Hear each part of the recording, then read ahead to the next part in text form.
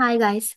So today's video is one of the most requested video. So I often get these questions in LinkedIn asking why my resume is not getting shortlisted or what we need to add in resumes so that it will get shortlisted or how to make a resume more effective or ATS score, how to make it better.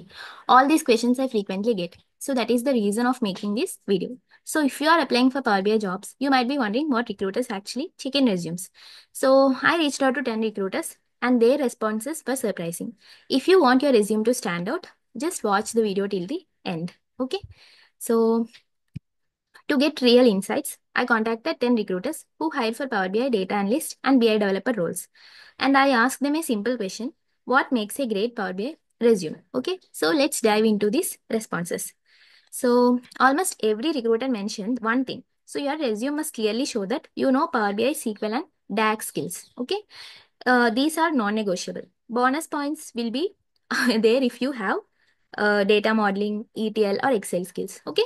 So these are like additional skills and it will give you edge over other associates. Okay. If you have ETL and data modeling skills. But Power BI, SQL, and DAX, they are like non-negotiable. Okay.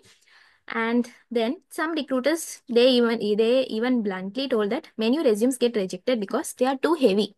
Means if you write information but it looks very heavy and just cluttered information, then it's not going to add any value.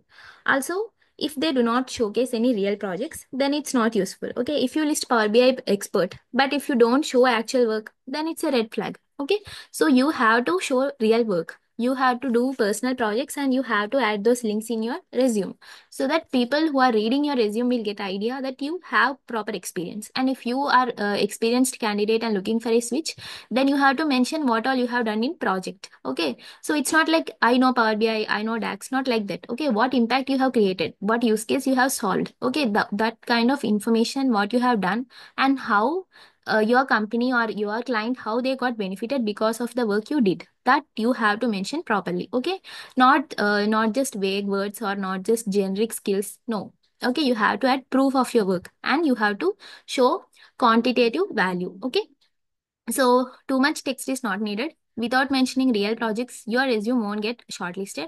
And don't mention generic skills. You have to mention specific skills and you have to show how you created impact. Add numeric value. Like if you automated something and if you made work easier, then how much percentage efficiency got increased. Suppose you created some automated SQL script, then the processing time would be reduced, right? So if your work created 30% speed increased, then you have to mention that I created a SQL script and automated it so that the efficiency got increased by 30%. And if you got appreciation, you can add that as well. Okay, that is the way you have to write. If you write, I have experience in automation, no one will believe you. You have to show what use case you have solved using that automation and how much impact it created. Okay. Next, what makes a resume standard? So use a clear format.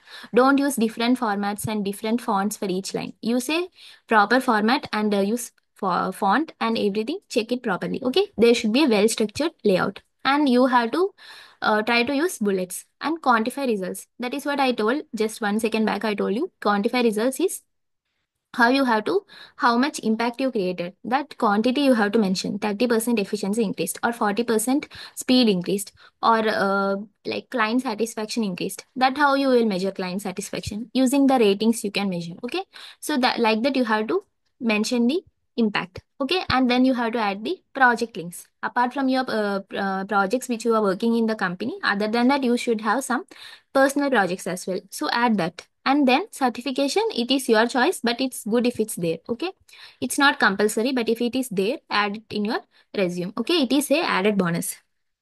So best resumes are these kind of resumes. Okay, this will make your resume stand out. Now let us look some common mistakes. For example, instead of saying created Power BI dashboards for sales analysis, what you can say is I have designed a dashboard for sales and it reduced reporting time by 40%. Okay, like this you can say. So if you write I created dashboard for sales analysis, there is no impact. But if you say instead of dashboard in Excel, you updated it to Power BI and you designed it in Power BI, and that's why reporting time reduced by 40%. So that is the impact you created. Then it is the correct way of reporting. Okay. Another example I have mentioned is skilled in Power BI, SQL, and DAX. So who knows you are skilled or not? How they will know? So if you did some work using that skill, then they will understand. So instead of that, you can write, I developed Power BI reports using SQL and DAX to optimize data insights. That is the correct way to write. Okay. These are some small changes, but it will add huge value. Okay. So to update your resume, use a clear format. It is ATS friendly format.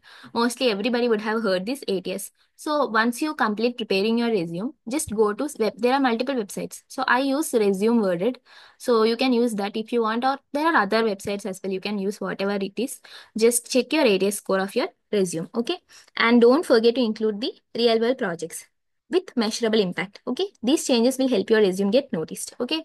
So highlight the skills Power BI, SQL, and DAX, and impact matrix. So like I said, you have to add quantify.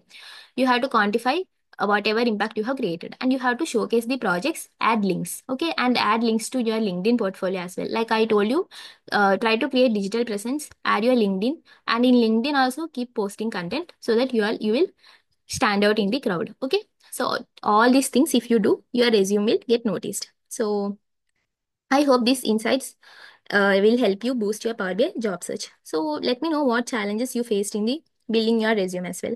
Okay. So one more thing I want to show you is this is one of the ATS friendly resume which I created. So in this you can see this is how I was saying how you have to add. So here I have mentioned developed sales analytics dashboard, and I have tracked revenue, deal closures, and client retention. So this way I have increased 20% increase in strategic decision making. Okay. Same way I told I have implemented row level security, and then I told I have implemented ETL workflows, and using that manual effort got reduced by 35%. Okay. So this is one such these are some examples. Okay. uh, like how you have to quantify and how you have to make. For that example I have told you this. So what you can do is I have added some resources in my top mate. Okay, I have the link you can find in the bio itself. Okay, so you can go out and check out there if you want these kind of resources. Okay,